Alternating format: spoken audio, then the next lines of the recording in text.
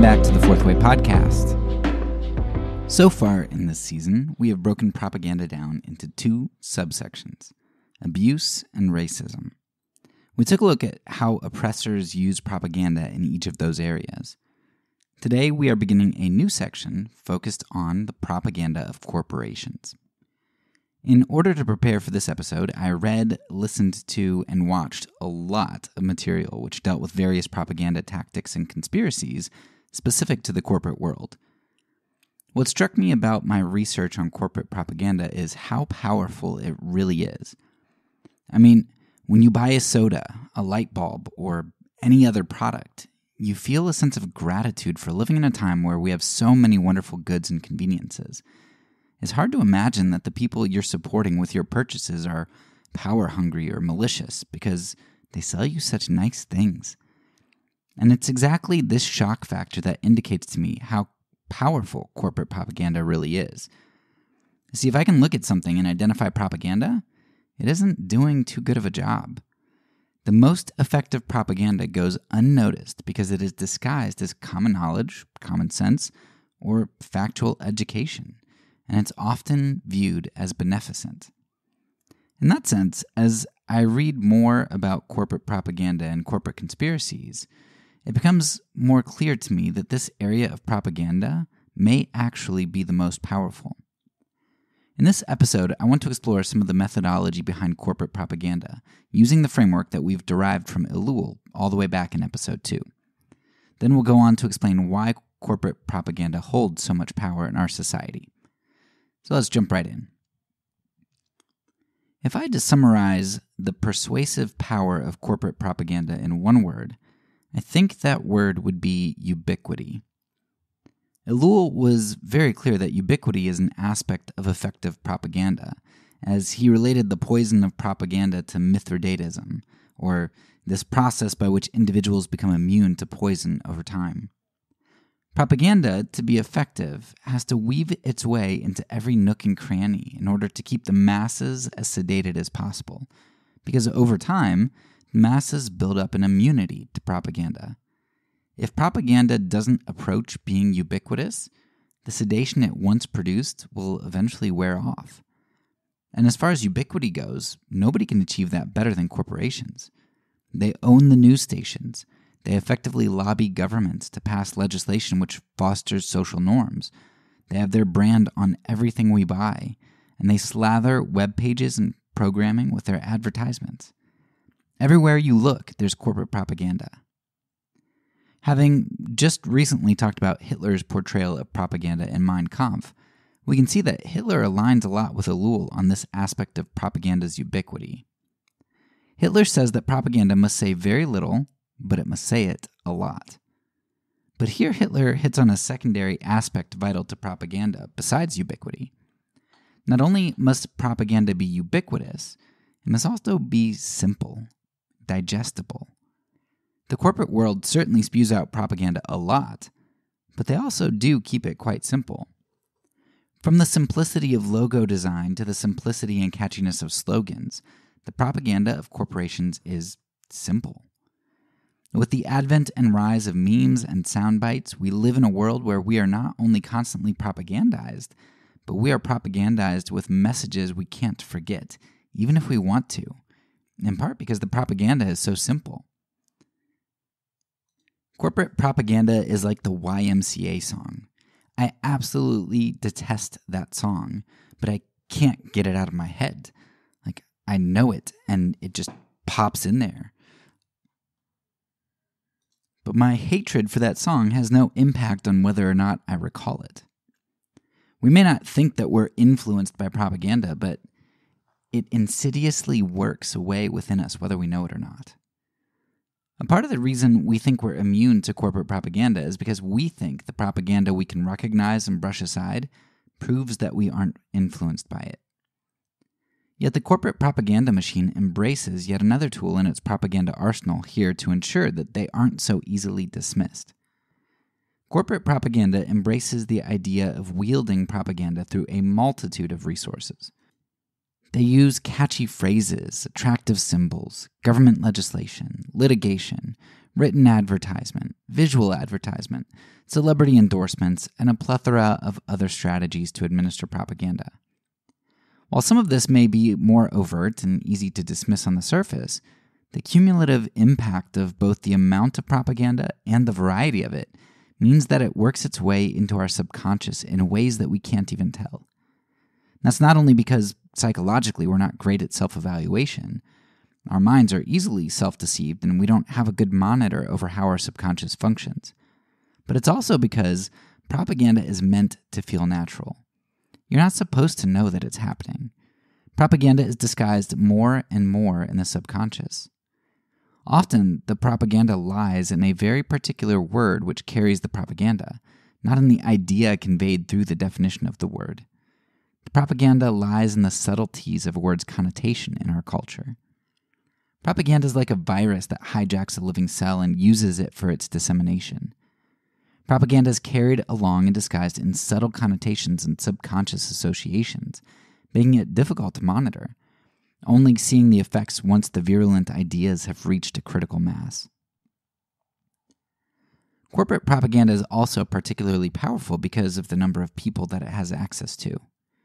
Not only does corporate propaganda have ideological access to nearly everyone on the planet through stores and airwaves, but it also has practical access to people. We know that at least in the United States, legislation corresponds much, much more to corporate interests than popular interests. This means that corporations are largely the entities influencing laws through lobbying. When they influence the laws, they influence which companies have prominence through the giving or restricting of subsidies, how defamation and libel are defined, how the courts function in regard to litigation, education, and much, much more.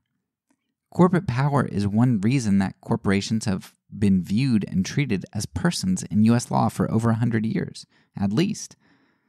While most associate corporate personhood with Citizens United versus the FEC, strong arguments are made that the Citizens United case just brought this concept into the spotlight with its significant implications. But, Citizens United, it laid bare the power that corporations have and have been exercising for a long, long time. Through all their power, corporations are able to insulate themselves from bad press, from negative economic consequences, ensuring that their presence is positive in society's mind. Or they may influence public health and school health campaigns like the Got Milk campaign many my age are probably familiar with. Corporate power is not only ideological, it's practical. It works through the government and impacts our lives. Finally, corporate propaganda also garners a lot of power because of the way that it portrays the idea of self-selection. If you remember, self-selection is one aspect that Ellul talks about in, I think it's the Technological Society, but it might be propaganda. And he talks about how a technological society leads to polarization through self-selection.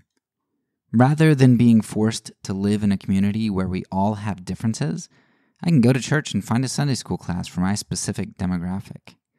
I can go on Facebook and find groups that fit only my interests and block friends who don't say things I like. That self-selection creates echo chambers and amplifies the power of propaganda.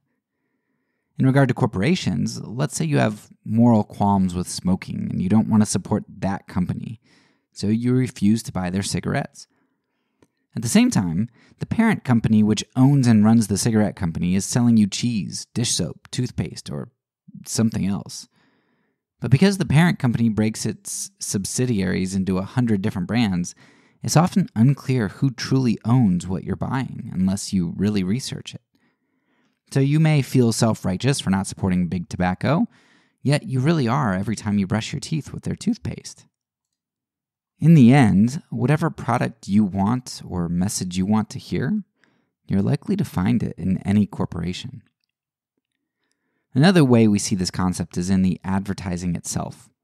Corporations advertise themselves as being geared towards every group under the sun: the introvert, the extrovert, the artsy person, the practical person, working mom, frugal person, hipster, and the list goes on. You can find an iteration of many products which market themselves being geared towards you. You feel that when the company made their product, they had you in mind. Thus, everyone can find their own master within the corporate sphere of influence by self-selecting which propaganda they listen to. So far in this episode, we have focused on how corporations use some of the specific tactics we know make for effective propaganda. In the next part, I want to transition to discussing more the questions of why corporate propaganda works and what some of the implications are for this. Let's start off with taking a look at why first. Max Weber is famous for his book, The Protestant Ethic and the Spirit of Capitalism. Weber basically argues that the Protestant Reformation ended up producing the well-known Protestant work ethic, in part because an uncertainty of one's salvation brought on by the Calvinistic doctrines leads one to look for evidence of faith in their works.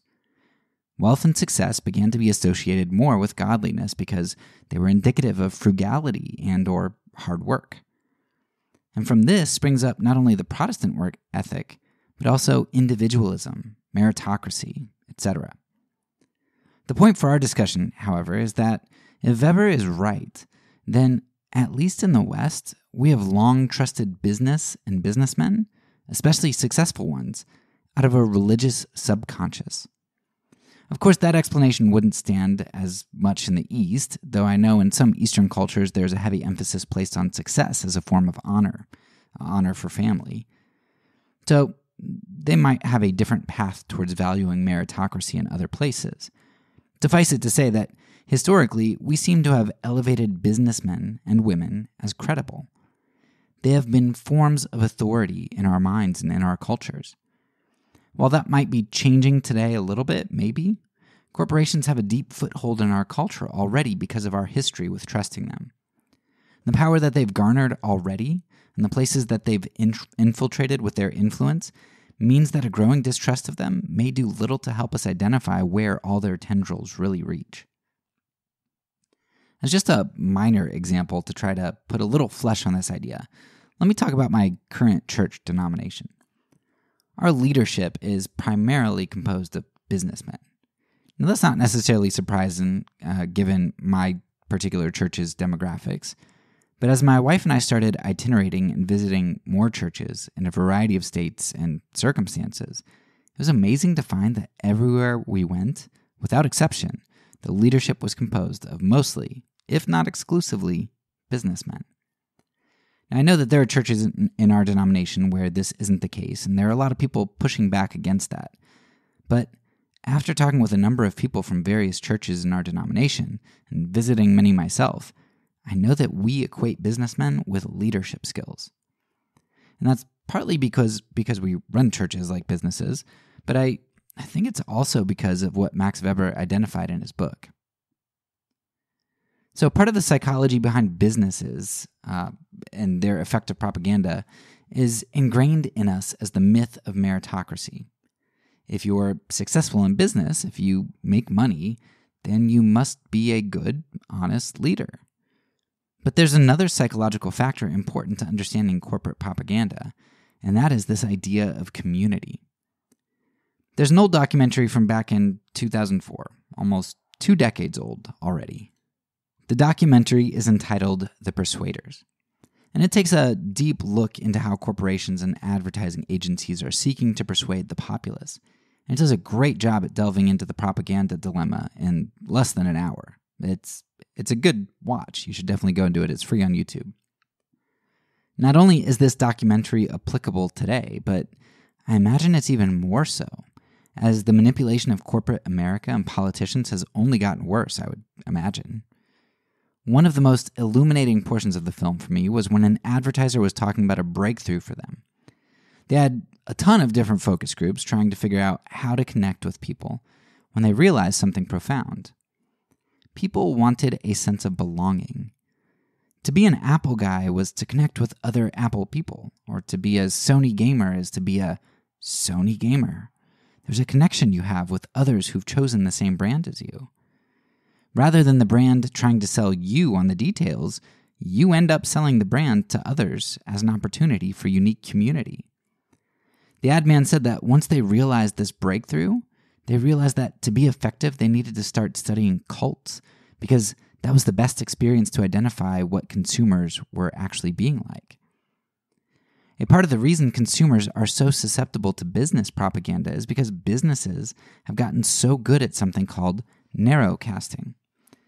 In the documentary of The Persuaders, narrowcasting was used in a portion where they were dealing with politicians, but businesses do the exact same thing. And in fact, it's largely the business world which is collecting the data used for narrowcasting. So what is narrowcasting? Well, it's exactly what it sounds like. It's casting a particular message narrowly to a particular audience. In the Persuaders, they put it like this. At the 50-minute mark, if you're watching the video. Quote, "The thing about narrowcasting is that it gives politicians a chance to say things to some people they might not want others to hear." End quote. The cult leader, or the corporation, same thing, makes sure a tailor-made message for you exists to make sure that the message that they send to your opposite doesn't overlap when they disseminate it. In this way, you feel like your cult leader hears you and knows you and you belong. Now, I know you probably feel like this sort of propaganda doesn't impact you. You may think that you are impervious to this kind of attack, as you always X out of those tailored ads on the internet. But first, recognize that this works on a lot of people. Second, recognize that you are probably impacted where you don't see it, and probably subconsciously. And 3, recognize that the extreme implications all this data collection has for your privacy. We may touch on some of this more when we get to conspiracies, particularly in relation to the government. But until then, you might want to read up on Edward Snowden, Chelsea Manning, and Julian Assange, and WikiLeaks. And that's just the stuff that's gone down in the past decade or two. You could add to that the Pentagon Papers and COINTELPRO, and I'm sure others that are slipping my mind right now. But the amount of information collected on the public legally and illegally is absolutely astounding. Right now, that is used as soft propaganda intended to get you willingly to buy or vote a particular way of your own volition. That's how the information's used at the moment. However, there are significant implications as to how this could all be used aggressively and coercively in the future. But rather than discuss future hypotheticals at this point, let's talk about 2 major implications corporate propaganda has on us right now, this very moment. And these are just 2 that stand out to me right now. They are by no means the only 2, and not necessarily even the most important 2. They're just 2 implications that are rolling around in my head right now that I think are important. First, democracy and capitalism rely on being informed, and being informed rightly. If you don't know what you're buying, then you don't know the appropriate price to pay. If you and others are tricked into paying a higher price for something because of faulty information, then your purchase validates that price and elevates it for others. Enron is a perfect example of this, where misinformed, lied to buyers bought a bunch of stock at unfair prices. And when the truth about Enron's business came out, the stock price plunged and many people lost a ton of money. Now, when we think about the type of advertising advocated by agencies and the persuaders, and the type of advertising that we know goes on today, which isn't directed at product information or truth, but rather a sense of belonging and emotions and subjective ideas not even intrinsic to a product, like sexiness in a beer can, as represented by models trying to sell you beer. When we think about this type of advertising, it isn't at all directed at truth, but rather obfuscation. Now you might be asking, but Derek, isn't my desire for belonging or to be popular or sexy a valid desire that I can pay money for, even if they aren't really tangible things that I'm buying? Yeah, but propaganda often works by fabricating those things rather than genuinely producing or identifying them in their products. When a beer commercial places sex symbols in its advertisement, it's creating an image that it does not itself produce, but only in one's mind. This type of propaganda often leaves one unfulfilled, requiring them to seek more product or other products. Now, maybe you're okay with being used in that regard. You may have the mindset that business propaganda is a little like art. It's subjective. To each his own, right? If it creates a temporary sense of beauty or fulfillment in you, then perhaps it's worth your purchase. But there's really a fine line between fulfilling you and manipulating you. Let's remember from our episode on Hitler's Mein Kampf that he recognized the importance of elevating the subjective over the objective. He declares that numerous times throughout the book. He knew that by catering to the emotions and sentiments of the masses, that he could get them to follow through on his campaign.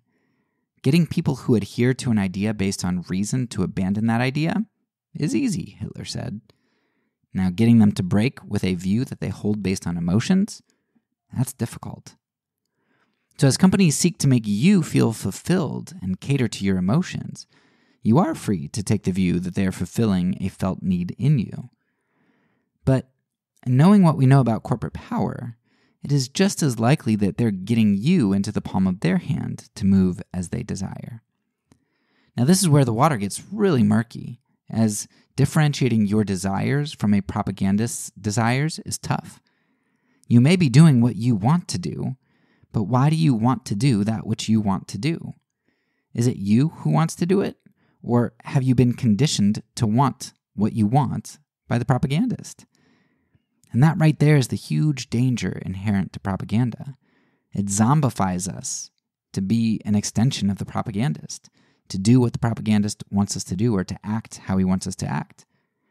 And we can see that in other propagandized groups like Hitler's Nazis. We recognize that they were socialized zombies under Hitler's control. Yet when we are under the spell of the propagandist, we somehow think that we have maintained our individuality. Politically, the same thing holds true in a democracy in regard to the truth that we've just discussed with economics. If I am electing a representative, I'm wanting them to represent me on issues. If I am not correctly informed about the issues or the person representing me, then my will is not being carried out and the people are not appropriately represented. If I am misinformed because the wealthy are trying to manipulate power, then this democracy is rather a plutocracy, a government governed by the rich. If I am misinformed because a bunch of technical experts are misinforming me so that they can run the show, then we're not in a democracy, we're in a technocracy. You get the point. Being duped doesn't mean I just wasted $5 on a bad product. Oh well. Being duped economically on a societal scale means the valuation of goods is all askew for the nation, or even the world. And being duped on a political scale may mean that we don't truly live in a democracy, no matter how often the media and our history books tell us that we're living in one. Now, you should definitely check out the links in the show notes and specifically look at the Represent Us link in their video entitled Corruption is Legal in America. That video and study are going to show you exactly how this process we've been talking about works in regard to businesses, legislation, and propaganda. The moral of all this is, without an informed consumer and an informed and represented voter, you don't have true capitalism, and you don't have true democracy. So the first implication of corporate propaganda is that it undermines the free market and democracy. It undermines, essentially, consumer choice, the economic consumer and the political consumer. Even worse than detracting from choice, though, is the fact that corporate propaganda manipulates and guides these choices. This provides corporate propaganda with significant power. But the other main implication I want to draw out is that corporate propaganda placates a population. Alex Carey, in his book, Taking the Risk Out of Democracy, talks about how there was a huge shift in business and worker relations in the early 1900s in the United States. Prior to World War I, worker strikes were common and often ended in violence, sometimes significant violence. But after the huge propaganda success in World War I, businesses started to implement propaganda more with their workers and with the population. Rather than react to strikes with violence, propaganda was used as a means to appropriately educate the workers as the companies saw fit to preventatively ensure that workers wouldn't strike. As corporations got better at propaganda, they did a number of things that we've already talked about. They worked on getting pro-business legislation passed, attempted to weaken unions through legislation, and got consumers to crave more and more goods.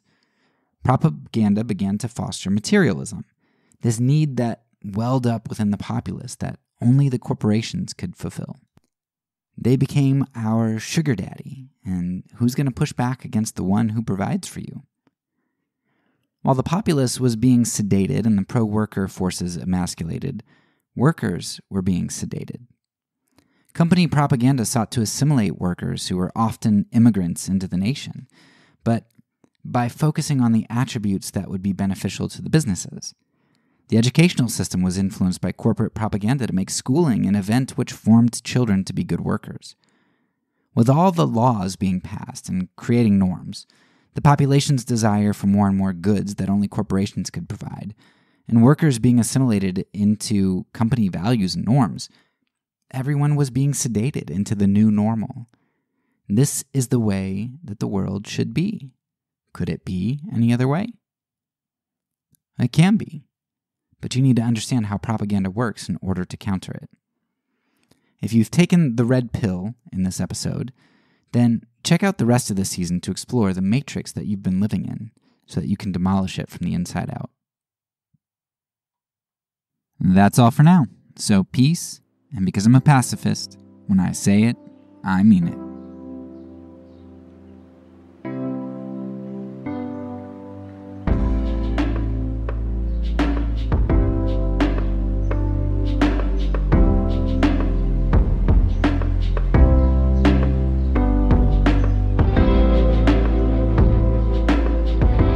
This podcast is a part of the Kingdom Outpost Network.